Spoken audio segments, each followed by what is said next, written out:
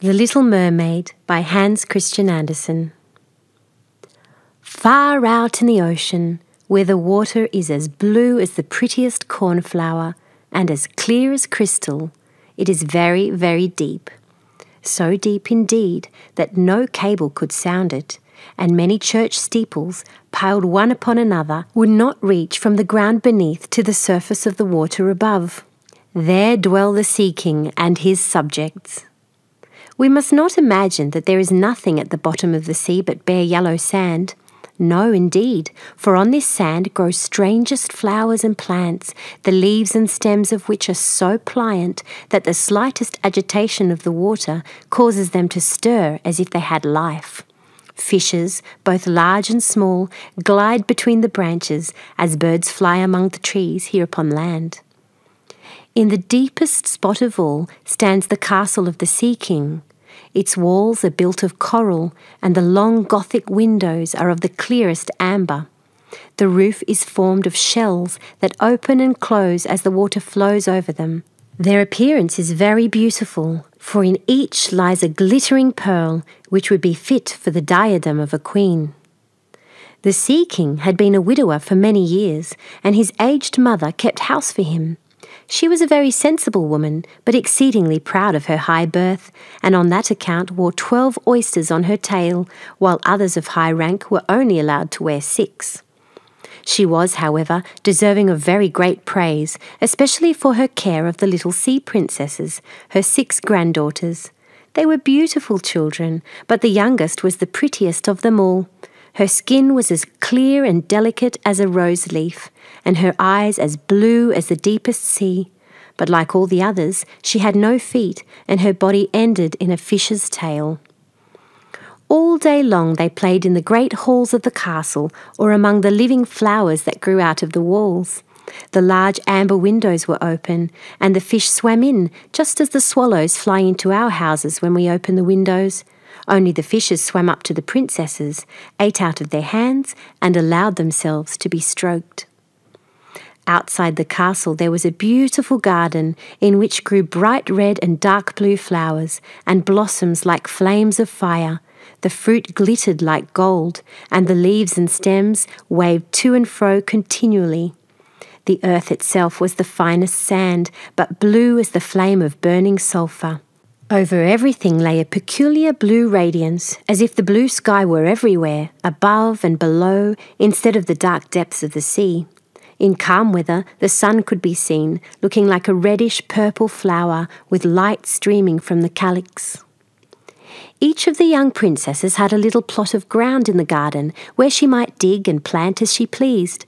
One arranged her flower bed in the form of a whale. Another preferred to make hers like the figure of a little mermaid, while the youngest child made hers round like the sun, and in it grew flowers as red as his rays at sunset. She was a strange child, quiet and thoughtful. While her sisters showed delight at the wonderful things which they obtained from the wrecks of vessels, she cared only for her pretty flowers, red like the sun, and a beautiful marble statue. It was the representation of a handsome boy carved out of pure white stone which had fallen to the bottom of the sea from a wreck. She planted by the statue a rose-coloured weeping willow. It grew rapidly and soon hung its fresh branches over the statue, almost down to the blue sands. The shadows had the colour of violet and waved to and fro like the branches, so that it seemed as if the crown of the tree and the root were at play, trying to kiss each other. Nothing gave her so much pleasure as to hear about the world above the sea. She made her old grandmother tell her all she knew of the ships and of the towns, the people and the animals. To her it seemed most wonderful and beautiful to hear that the flowers of the land had fragrance, while those below the sea had none, that the trees of the forest were green, and that the fishes among the trees could sing so sweetly that it was a pleasure to listen to them. Her grandmother called the birds fishes, or the little mermaid would not have understood what was meant, for she had never seen birds. "When you have reached your 15th year," said the grandmother, "you will have permission to rise up out of the sea and sit on the rocks in the moonlight while the great ships go sailing by. Then you will see both forests and towns." In the following year, one of the sisters would be 15, but as each was a year younger than the other, the youngest would have to wait 5 years before her turn came to rise up from the bottom of the ocean to see the earth as we do. However, each promised to tell the others what she saw on her first visit and what she thought was most beautiful. Their grandmother could not tell them enough. There were so many things about which they wanted to know. None of them longed so much for her turn to come as the youngest, she who had the longest time to wait and who was so quiet and thoughtful. Many nights she stood by the open window, looking up through the dark blue water and watching the fish as they splashed about with their fins and tails. She could see the moon and stars shining faintly, but through the water they looked larger than they do to our eyes. When something like a black cloud passed between her and them, she knew that it was either a whale swimming over her head or a ship full of human beings who never imagined that a pretty little mermaid was standing beneath them, holding out her white hands towards the keel of their ship. At length the eldest was 15 and was allowed to rise to the surface of the ocean. When she returned, she had hundreds of things to talk about.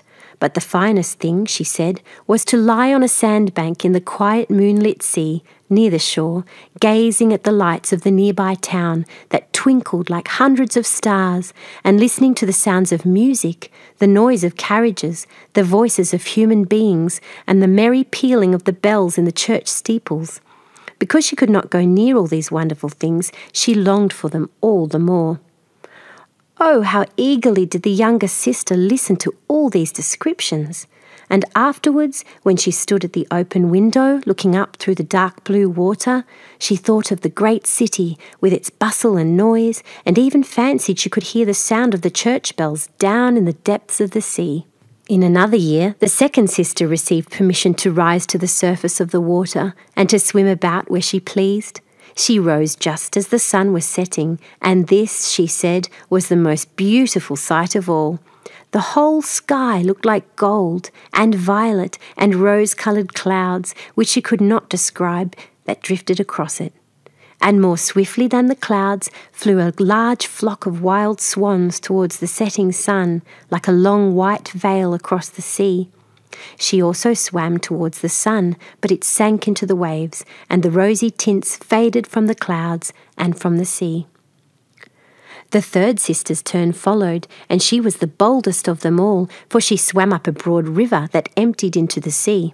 On the banks she saw green hills covered with beautiful vines, and palaces and castles peeping out from amid the proud trees of the forest.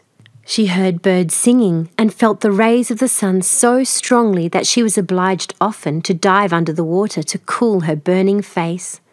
In a narrow creek she found a large group of little human children, almost naked, sporting about in the water. She wanted to play with them, but they fled away in a great fright, and then a little black animal, it was a dog, but she did not know it, for she'd never seen one before, came to the water and barked at her so furiously that she became frightened and rushed back to the open sea. But she said that she should never forget the beautiful forest, the green hills, and the pretty children who could swim in the water, although they had no tails. The fourth sister was more timid. She remained in the midst of the sea, but said it was quite as beautiful there as nearer the land. She could see many miles around her, and the sky above looked like a bell of glass. She had seen the ships, but at such great distance that they looked like seagulls. The dolphins sported in the waves, and the great whales spouted water from their nostrils, till it seemed as if 100 fountains were playing in every direction. The fifth sister's birthday occurred in the winter, so when her turn came, she saw what the others had not seen the first time they went up. The sea looked quite green, and large icebergs were floating about, each like a pearl, she said, but larger and loftier than the churches built by men. They were of the most singular shapes and glittered like diamonds. She had seated herself on one of the largest, and let the wind play with her long hair. She noticed that all the ships sailed past very rapidly, steering as far away as they could, as if they were afraid of the iceberg. Towards evening, as the sun went down, dark clouds covered the sky, the thunder rolled, and the flashes of lightning glowed red on the icebergs as they were tossed about by the heaving sea. On all the ships the sails were reefed with fear and trembling, while she sat on the floating iceberg, calmly watching the lightning as it darted its forked flashes into the sea. Each of the sisters, when first she had permission to rise to the surface, was delighted with the new and beautiful sights. Now that they were grown-up girls and could go when they pleased, they had become quite indifferent about it. They soon wished themselves back again, and after a month had passed, they said it was much more beautiful down below and pleasanter to be at home.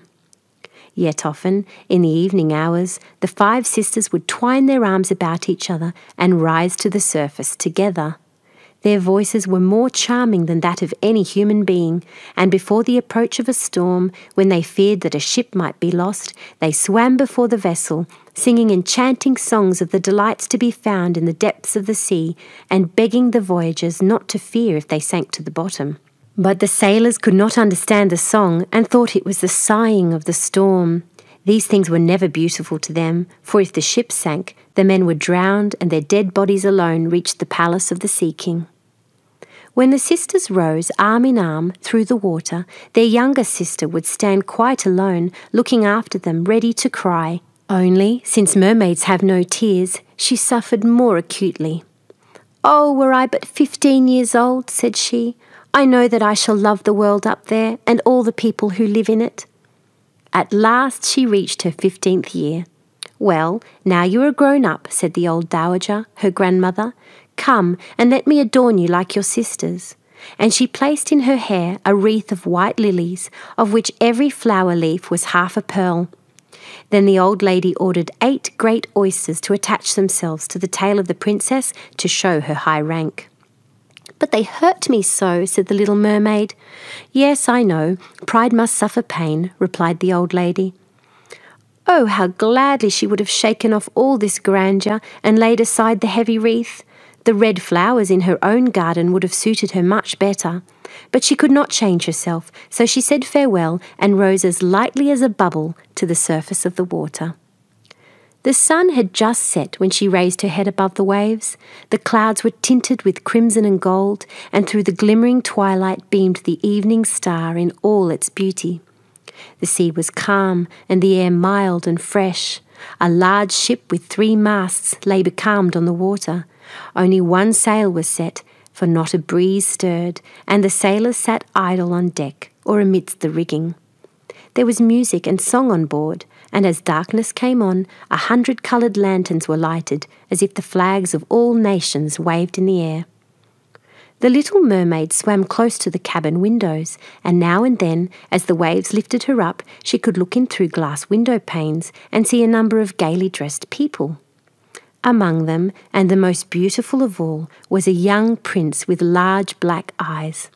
He was 16 years of age, and his birthday was being celebrated with great display. The sailors were dancing on the deck, and when the prince came out of the cabin, more than 100 rockets rose into the air, making it as bright as day. The little mermaid was so startled that she dived under water, and when she again stretched out her head, it looked as if all the stars of heaven were falling around her.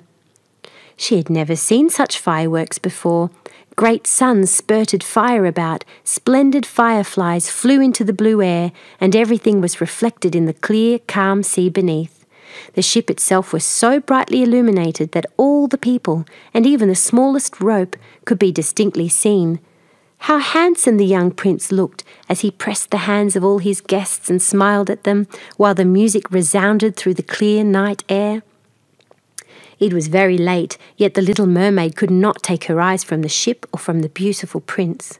The coloured lanterns had been extinguished, no more rockets rose in the air, and the cannon had ceased firing, but the sea became restless, and a moaning, grumbling sound could be heard beneath the waves. Still, the little mermaid remained by the cabin window, rocking up and down on the water so that she could look within. After a while the sails were quickly set, and the ship went on her way. But soon the waves rose higher, heavy clouds darkened the sky, and lightning appeared in the distance. A dreadful storm was approaching. Once more the sails were furled, and the great ship pursued her flying course over the raging sea. The waves rose mountain high, as if they would overtop the mast, but the ship dived like a swan between them, then rose again on their lofty, foaming crests. To the little mermaid this was a pleasant sport, but not so to the sailors. At length the ship groaned and creaked, the thick planks gave way under the lashing of the sea as the waves broke over the deck. The mainmast snapped asunder like a reed, and as the ship lay over on her side, the water rushed in. The little mermaid now perceived that the crew were in danger. Even she was obliged to be careful to avoid the beams and planks of the wreck which lay scattered on the water. At one moment it was pitch dark so that she could not see a single object, but when a flash of lightning came, it revealed the whole scene. She could see everyone who had been on board except the prince. When the ship parted, she had seen him sink into the deep waves, and she was glad, for she thought he would now be with her. But then she remembered that human beings could not live in the water, so that when he got down to her father's palace, he would certainly be quite dead. No, he must not die. So she swam about among the beams and planks which strewed the surface of the sea, forgetting that they could crush her to pieces. Diving deep under the dark waters, rising and falling with the waves, she at length managed to reach the young prince, who was fast losing the power to swim in that stormy sea. His limbs were failing him, his beautiful eyes were closed, and he would have died had not the little mermaid come to his assistance. She held his head above the water and let the waves carry them where they would. In the morning the storm had ceased, but of the ship not a single fragment could be seen. The sun came up red and shining out of the water, and its beams brought back the hue of health to the prince's cheeks, but his eyes remained closed. The mermaid kissed his high, smooth forehead and stroked back his wet hair. He seemed to her like the marble statue in her little garden, so she kissed him again and wished that he might live. Presently they came in sight of land, and she saw lofty blue mountains on which the white snow rested, as if a flock of swans were lying upon them. Beautiful green forests were near the shore, and close by stood a large building, whether a church or a convent she could not tell. Orange and citron trees grew in the garden, and before the door stood lofty palms. The sea here formed a little bay in which the water lay quiet and still, but very deep. She swam with the handsome prince to the beach, which was covered with fine white sand, and there she laid him in the warm sunshine, taking care to raise his head higher than his body. Then bells sounded in the large white building, and some young girls came into the garden. The little mermaid swam out farther from the shore and hid herself among some high rocks that rose out of the water. Covering her head and neck with the foam of the sea, she watched there to see what would become of the poor prince. It was not long before she saw a young girl approach the spot where the prince lay. She seemed frightened at first, but only for a moment. Then she brought a number of people, and the mermaid saw that the prince came to life again and smiled upon those who stood about him. But to her he sent no smile. He knew not that she had saved him. This made her very sorrowful, and when he was led away into the great building, she dived down into the water and returned to her father's castle. She had always been silent and thoughtful, and now she was more so than ever. Her sisters asked her what she had seen during her first visit to the surface of the water, but she could tell them nothing. Many an evening and morning did she rise to the place where she had left the prince. She saw the fruits in the garden ripen and watched them gathered. She watched the snow on the mountain tops melt away, but never did she see the prince, and therefore she always returned home more sorrowful than before. It was her only comfort to sit in her own little garden and fling her arm around the beautiful marble statue, which was like the prince. She gave up tending her flowers, and they grew in wild confusion over the paths, twining their long leaves and stems around the branches of the trees so that the whole place became dark and gloomy. At length she could bear it no longer and told one of her sisters about it. Then the others heard the secret, and very soon it became known to several mermaids, one of whom had an intimate friend who happened to know about the prince. She had also seen the festival on board ship, and she told them where the prince came from and where his palace stood. "Come, little sister," said the other princesses. Then they entwined their arms and rose together to the surface of the water near the spot where they knew the prince's palace stood. It was built of bright yellow, shining stone and had long flights of marble steps, one of which reached quite down to the sea. Splendid gilded cupolas rose over the roof, and between the pillars that surrounded the whole building stood lifelike statues of marble. Through the clear crystal of the lofty windows could be seen noble rooms with costly silk curtains and hangings of tapestry and walls covered with beautiful paintings. In the centre of the largest salon, a fountain threw its sparkling jets high up into the glass cupola of the ceiling, through which the sun shone upon the water and upon the beautiful plants that grew in the basin of the fountain. Now that the little mermaid knew where the prince lived, she spent many an evening and many a night on the water near the palace. She would swim much nearer the shore than any of the others had ventured, and once she went up the narrow channel under the marble balcony, which threw a broad shadow on the water. Here she sat and watched the young prince, who thought himself alone in the bright moonlight. She often saw him evenings sailing in a beautiful boat on which music sounded and flags waved.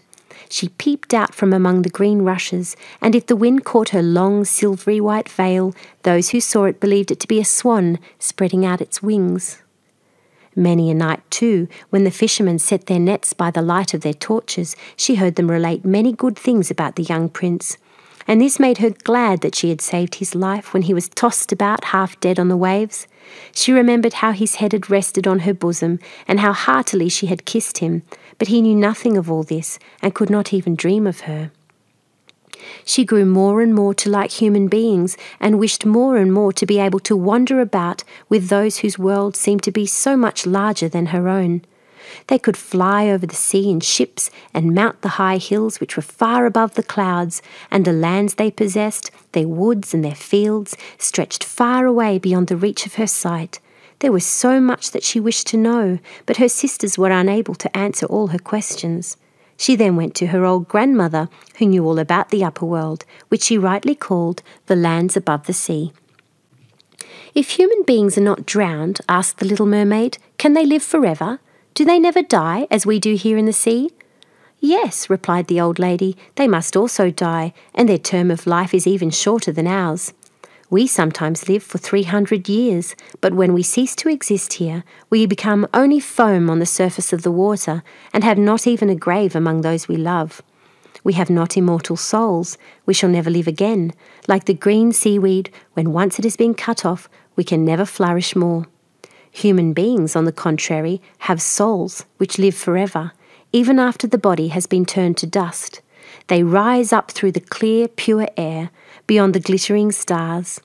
As we rise out of the water and behold all the land of the earth, so do they rise to unknown and glorious regions which we shall never see."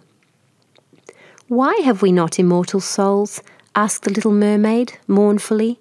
"I would gladly give all the hundreds of years that I have to live to be a human being only for one day, and to have the hope of knowing the happiness of that glorious world above the stars." "You must not think that," said the old woman. "We believe that we are much happier and much better off than human beings."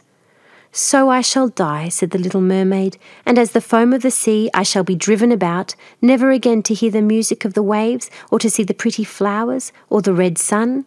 Is there anything I can do to win an immortal soul?" "No," said the old woman, "unless a man should love you so much that you were more to him than his father or his mother, and if all his thoughts and all his love were fixed upon you, and the priest placed his right hand in yours, and he promised to be true to you here and hereafter, then his soul would glide into your body, and you would obtain a share in the future happiness of mankind. He would give to you a soul and retain his own as well, but this can never happen. Your fish's tail, which among us is considered so beautiful, on earth is considered to be quite ugly. They do not know any better. They think it necessary, in order to be handsome, to have 2 stout props, which they call legs." Then the little mermaid sighed and looked sorrowfully at her fish's tail. "Let us be happy," said the old lady, "and dart and spring about during the 300 years that we have to live, which is really quite long enough. After that we can rest ourselves all the better. This evening we're going to have a court ball." It was one of those splendid sights which we can never see on earth. The walls and the ceiling of the large ballroom were thick but transparent crystal. Many hundreds of colossal shells, some of a deep red, others of a grass green, with a blue fire in them, stood in rows on each side. These lighted up the whole salon and shone through the walls so that the sea was also illuminated. Innumerable fishes, great and small, swam past the crystal walls. On some of them the scales glowed with a purple brilliance, and on others shone like silver and gold. Through the halls flowed a broad stream, and in it danced the mermen and the mermaids to the music of their own sweet singing. No one on earth has such lovely voices as they, but the little mermaid sang more sweetly than all. The whole court applauded her with hands and tails, and for a moment her heart felt quite gay, for she knew she had the sweetest voice, either on earth or in the sea. But soon she thought again of the world above her. She could not forget the charming prince, nor her sorrow that she had not an immortal soul like his.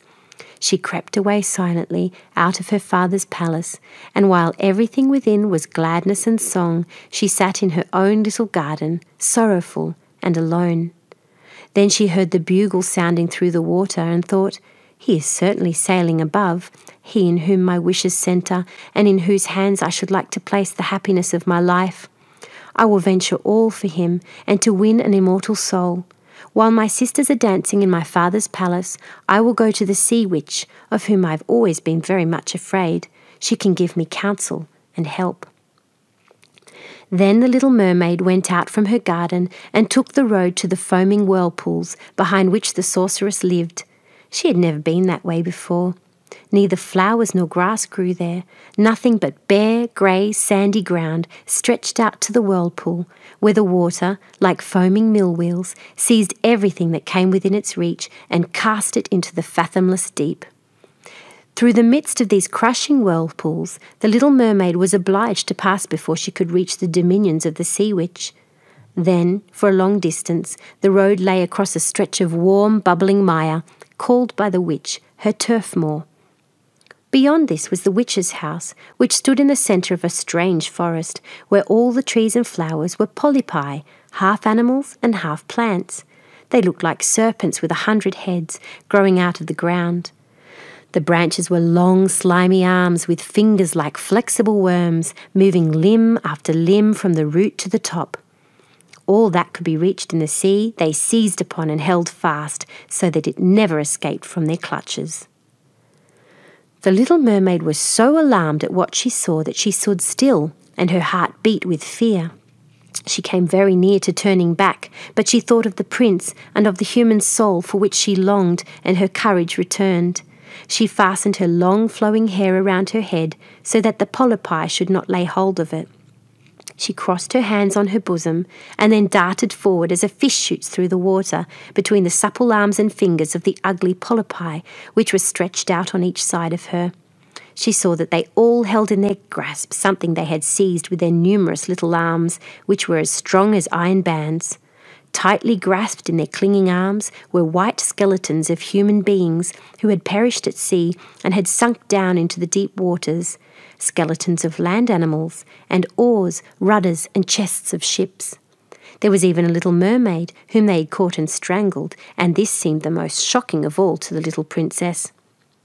She now came to a space of marshy ground in the wood, where a large, fat water snakes were rolling in the mire and showing their ugly, drab-coloured bodies. In the midst of this spot stood a house built of the bones of shipwrecked human beings. There sat the sea witch, allowing a toad to eat from her mouth, just as some people sometimes feed a canary with pieces of sugar. She called the ugly water snakes her little chickens and allowed them to crawl all over her bosom. "I know what you want," said the sea witch. "It is very stupid of you, but you shall have your way, though it will bring you sorrow, my pretty princess. You want to get rid of your fish's tail and to have 2 supports instead, like human beings on earth, so that the young prince may fall in love with you, and so that you may have an immortal soul." And then the witch laughed so loud and so disgustingly that the toad and the snakes fell to the ground and lay there wriggling. "You are but just in time," said the witch, "for after sunrise tomorrow I should not be able to help you until the end of another year. I will prepare a draught for you, with which you must swim to land tomorrow before sunrise. Seat yourself there and drink it. Your tail will then disappear and shrink up into what men call legs. You will feel great pain, as if a sword were passing through you, but all who see you will say that you are the prettiest little human being they ever saw. You will still have the same floating gracefulness of movement, and no dancer will ever tread so lightly. Every step you take, however, will be as if you were treading upon sharp knives, and as if the blood must flow. If you will bear all this, I will help you." "Yes, I will," said the little princess in a trembling voice, as she thought of the prince and the immortal soul. "But think again," said the witch, "for when once your shape has become like a human being, you can no more be a mermaid. You will never return through the water to your sisters or to your father's palace again. And if you do not win the love of the prince, so that he is willing to forget his father and mother for your sake, and to love you with his whole soul, and allow the priest to join your hands that you may be man and wife, then you will never have an immortal soul. The first morning after he marries another, your heart will break, and you will become foam on the crests of the waves." "I will do it," said the little mermaid, and she became as pale as death. "But I must be paid also," said the witch. "And it is not a trifle that I ask. You have the sweetest voice of any who dwell here in the depths of the sea, and you believe that you will be able to charm the prince with it. But this voice you must give to me. The best thing you possess will I have as the price of my costly draught, which must be mixed with my own blood, so that it may be as sharp as a two-edged sword." "But if you take away my voice," said the little mermaid, "what is left for me?" "Your beautiful form, your graceful walk, and your expressive eyes. Surely with these you can enchain a man's heart. Well, have you lost your courage? Put out your little tongue, that I may cut it off as my payment. Then you shall have the powerful draught." "It shall be," said the little mermaid. Then the witch placed her cauldron on the fire to prepare the magic draught. "Cleanliness is a good thing," she said, scouring the vessel with snakes which she had tied together in a large knot. Then she pricked herself in the breast and let the black blood drop into the cauldron. The steam that rose twisted itself into such horrible shapes that no one could look at them without fear. Every moment the witch threw a new ingredient into the vessel, and when it began to boil, the sound was like the weeping of a crocodile. When at last the magic draught was ready, it looked like the clearest water. "There it is for you," said the witch. Then she cut off the mermaid's tongue so that she would never again speak or sing. "If the polypi should seize you as you return through the wood," said the witch, "throw them over with a few drops of the potion, and their fingers will be torn into 1,000 pieces." But the little mermaid had no occasion to do this, for the polypi sprang back in terror when they caught sight of the glittering draught which shone in her hand like a twinkling star. So she passed quickly through the wood and the marsh and between the rushing whirlpools. She saw that in her father's palace the torches in the ballroom were extinguished and that all within were asleep, but she did not venture to go in them, for now that she was dumb and going to leave them forever, she felt as if her heart would break.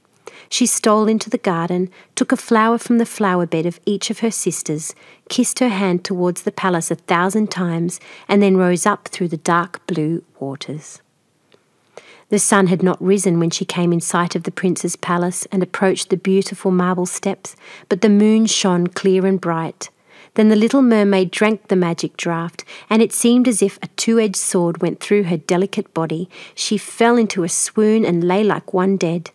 When the sun rose and shone over the sea, she recovered and felt a sharp pain, but before her stood the handsome young prince. He fixed his coal-black eyes upon her so earnestly that she cast down her own and then became aware that her fish's tail was gone and that she had as pretty a pair of white legs and tiny feet as any little maiden could have. But she had no clothes, so she wrapped herself in her long, thick hair.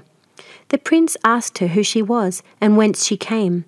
She looked at him mildly and sorrowfully with her deep blue eyes, but could not speak.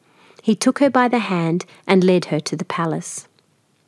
Every step she took was as the witch had said it would be. She felt as if she were treading upon the points of needles or sharp knives.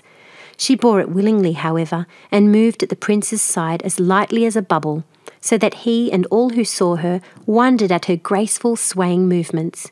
She was very soon arrayed in costly robes of silk and muslin, and was the most beautiful creature in the palace, but she was dumb and could neither speak nor sing. Beautiful female servants, dressed in silk and gold, stepped forward and sang before the prince and his royal parents. One sang better than all the others, and the prince clapped his hands and smiled at her. This was a great sorrow to the little mermaid, for she knew how much more sweetly she herself could once sing, and she thought, "Oh, if only he could know that I have given away my voice forever to be with him." The servants next performed some pretty fairy-like dances to the sound of beautiful music. Then the little mermaid raised her lovely white arms, stood on the tips of her toes, glided over the floor, and danced as no one yet had been able to dance. At each moment her beauty was more revealed, and her expressive eyes appealed more directly to the hearts than the songs of slaves. Everyone was enchanted, especially the prince, who called her his little foundling. She danced again quite readily to please him, though each time her foot touched the floor it seemed as though she trod on sharp knives. The prince said she should remain with him always, and she was given permission to sleep at his door on a velvet cushion. He had a page's dress made for her so that she might accompany him on horseback. They rode together through the sweet-scented woods, where the green boughs touched their shoulders and the little birds sang amongst the fresh leaves. She climbed with him to the tops of high mountains, and although her tender feet bled so that even her steps were marked, she only smiled and followed him till they could see the clouds beneath them like a flock of birds flying to distant lands. While at the prince's palace, and when all the household were asleep, she would go and sit on the broad marble steps, for it eased her burning feet to bathe them in the cold sea water.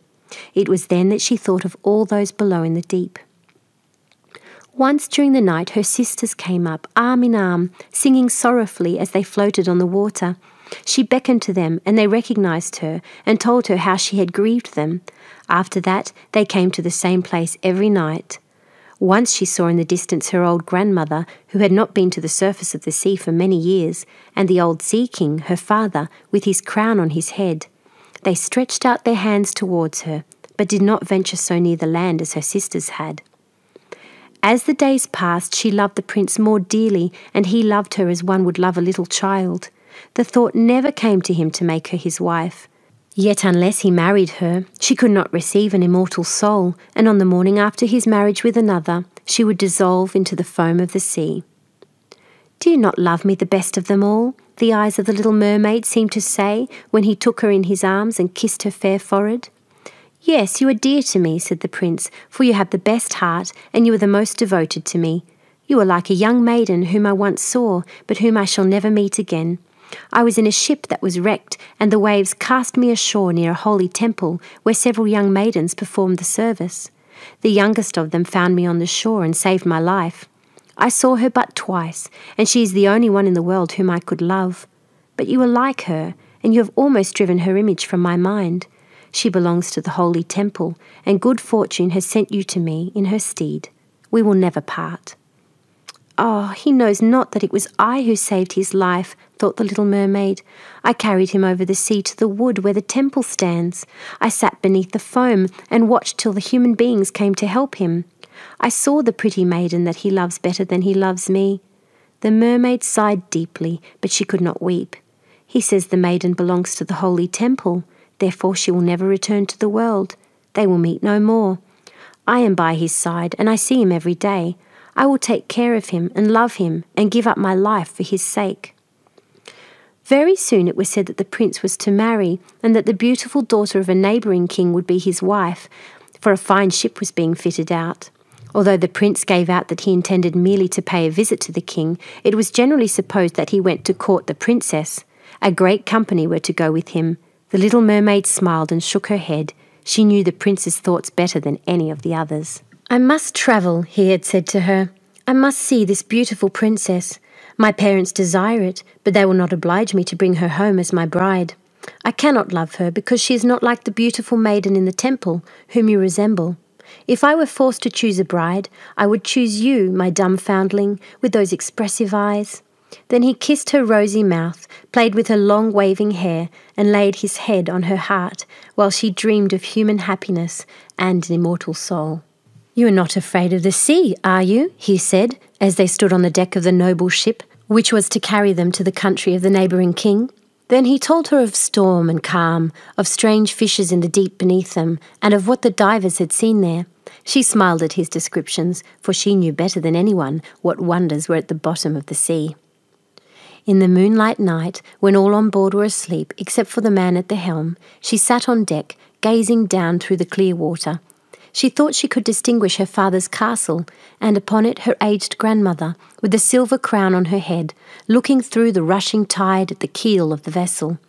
Then her sisters came up on the waves and gazed at her mournfully, wringing their white hands. She beckoned to them and smiled and wanted to tell them how happy and well off she was. But the cabin boy approached, and when her sisters dived down, he thought what he saw was only the foam of the sea. The next morning the ship sailed into the harbour of a beautiful town belonging to the king, whom the prince was going to visit. The church bells were ringing, and from the high towers sounded a flourish of trumpets. Soldiers, with flying colours and glittering bayonets, lined the roads through which they passed. Every day was a festival. Balls and entertainments followed one another. But the princess had not yet appeared. People said that she had been brought up and educated in a religious house, where she was learning every royal virtue. At last she came. Then the little mermaid, who was anxious to see whether she was really beautiful, was obliged to admit that she had never seen a more perfect vision of beauty. Her skin was delicately fair, and beneath her long dark eyelashes her laughing blue eyes shone with truth and purity. "It was you," said the prince, "who saved my life when I lay as if dead on the beach," and he folded his blushing bride in his arms. "Oh, I am too happy," said he to the little mermaid. "My fondest hopes are now fulfilled. You will rejoice at my happiness, for your devotion to me is great and sincere." The little mermaid kissed his hand and felt as if her heart were already broken. His wedding morning would bring death to her, and she would change into the foam of the sea. All the church bells rang, and the heralds rode through the town proclaiming the betrothal. Perfumed oil was burned in costly silver lamps on every altar. The priests waved the censers, while the bride and the bridegroom joined their hands and received the blessing of the bishop. The little mermaid, dressed in silk and gold, held up the bride's train, but her ears heard nothing of the festive music, and her eyes saw not the holy ceremony. She thought of the night of death which was coming to her, and of all she had lost in the world. On the same evening, the bride and bridegroom went on board the ship. Cannons were roaring, flags waving, and in the centre of the ship a costly tent of purple and gold had been erected. It contained elegant sleeping couches for the bridal pair during the night. The ship, under a favourable wind, with swelling sails, glided away smoothly and lightly over the calm sea. When it grew dark, a number of coloured lamps were lighted, and the sailors danced merrily on the deck.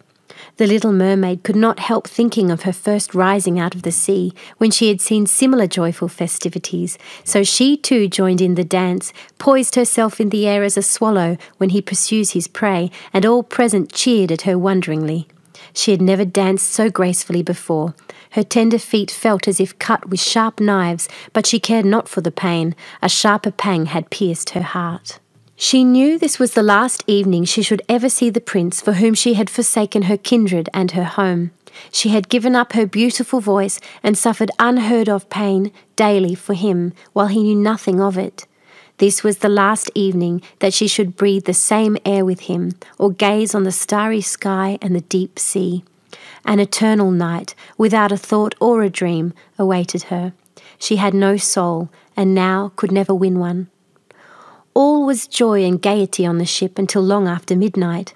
She smiled and danced with the rest, while the thought of death was in her heart. The prince kissed his beautiful bride, and she played with his raven hair till they went arm in arm to rest in the sumptuous tent. Then all became still on board the ship, and only the pilot, who stood at the helm, was awake. The little mermaid leaned her white arms on the edge of the vessel and looked towards the east for the first blush of morning, for that first ray of dawn which was to be her death. She saw her sisters rising out of the flood. They were as pale as she, but their beautiful hair no longer waved in the wind. It had been cut off. "We have given our hair to the witch," said they, "to obtain help for you, that you may not die tonight. She has given us a knife. See, it is very sharp. Before the sun rises, you must plunge it into the heart of the prince. When the warm blood falls upon your feet, they will grow together again into a fish's tail, and you will once more be a mermaid and can return to us to live out your 300 years before you are changed into the salt sea foam. Haste then, either he or you must die before sunrise. Our old grandmother mourns for you so that her white hair is falling as ours fell under the witch's scissors. Kill the prince and come back. Hasten! Do you not see the first red streaks in the sky? In a few minutes the sun will rise, and you must die." Then they sighed deeply and mournfully and sank beneath the waves. The little mermaid drew back the crimson curtain of the tent and beheld the fair bride, whose head was resting on the prince's breast. She bent down and kissed his noble brow, then looked at the sky, on which the rosy dawn grew brighter and brighter. She glanced at the sharp knife and again fixed her eyes on the prince, who whispered the name of his bride in his dreams. She was in his thoughts, and the knife trembled in the hand of the little mermaid, but she flung it far from her into the waves. The water turned red where it fell, and the drops that spurted up looked like blood. She cast one more lingering, half-fainting glance at the prince, then threw herself from the ship into the sea and felt her body dissolving into foam. The sun rose above the waves, and his warm rays fell on the cold foam of the little mermaid, who did not feel as if she were dying. She saw the bright sun and hundreds of transparent, beautiful creatures floating around her. She could see through them and the white sails of the ships and the red clouds in the sky. Their speech was melodious, but could not be heard by mortal ears, just as their bodies could not be seen by mortal eyes. The little mermaid perceived that she had a body like theirs, and that she continued to rise higher and higher out of the foam. "Where am I?" asked she, and her voice sounded ethereal, like the voices of those who were with her. No earthly music could imitate it. "Among the daughters of the air," answered one of them, "a mermaid has not an immortal soul, nor can she obtain one unless she wins the love of a human being. On the will of another hangs her eternal destiny. But the daughters of the air, although they do not possess an immortal soul, can, by their good deeds, procure one for themselves. We fly to warm countries and cool the sultry air that destroys mankind with the pestilence. We carry the perfume of the flowers to spread health and restoration. After we have striven for 300 years to do all the good in our power, we receive an immortal soul and take part in the happiness of mankind. You, poor little mermaid, have tried with your whole heart to do as we are doing. You have suffered and endured and raised yourself to the spirit world by your good deeds, and now, by striving for 300 years in the same way, you may obtain an immortal soul." The little mermaid lifted her glorified eyes towards the sun and, for the first time, felt them filling with tears. On the ship in which she had left the prince there were life and noise, and she saw him and his beautiful bride searching for her. Sorrowfully they gazed at the pearly foam, as if they knew she had thrown herself into the waves. Unseen, she kissed the forehead of the bride and fanned the prince, and then mounted with the other children of the air to a rosy cloud that floated above. "After 300 years, thus shall we float into the kingdom of heaven," said she. "And we may get there even sooner," whispered one of her companions. "Unseen, we can enter the houses of men, where there are children, and for every day on which we find a good child that is the joy of his parents and deserves their love, our time of probation is shortened. The child does not know, when we fly through the room, that we smile with joy at his good conduct, for we can count 1 year less of our 300 years. But when we see a naughty or a wicked child, we shed tears of sorrow, and for every tear a day is added to our time of trial." The end.